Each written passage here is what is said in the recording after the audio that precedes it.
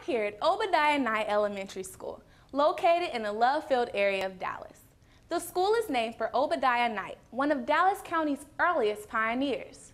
The school is led by Master Principal Enrique Escobedo and is honored to have an incredible counselor on staff, Mr. Jeffery Todd Bingamon. Mr. Bingamon has been awarded the CREST recognition 2 years in a row. CREST stands for Counselors Reinforcing Excellence for Students in Texas, a statewide award recognizing outstanding school counseling programs. Mr. Bingamon enlists staff members to serve as mentors to students, who in turn work with the students to promote their social and emotional well-being. He counsels parents on topics as varied as anti-bullying and drug abuse prevention. And Mr. Bingamon is just one of the many excellent staff members and teachers here at Obadiah Knight. Knight's Parent Center is a warm and inviting place where parents volunteer to work with students, attend meetings, or help with a variety of school needs. In addition to the staff, Knight has incredible support from area businesses and organizations. For instance, the local home improvement store Lowe's installed a peaceful water garden. This area also serves as a learning space for students.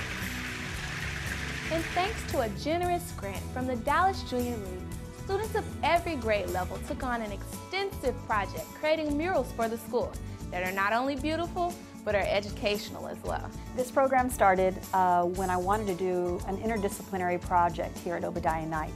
So I was trying to figure out a way to create an art project where the students could extend their classroom curricula in the art classroom.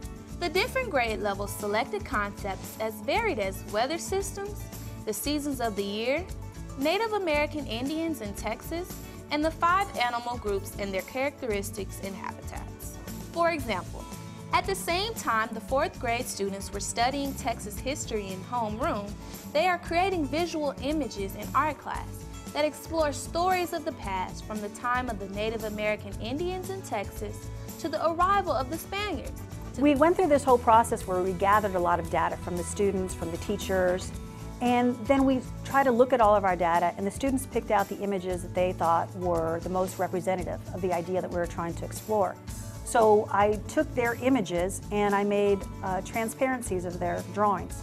And then those transparencies were enlarged onto the canvases. And we traced them with a pencil and outlined them with black paint. And then we put on the overlay of paint. And then we selected the best of those. And then those are the ones that are now on display on the walls of Obadiah Knight.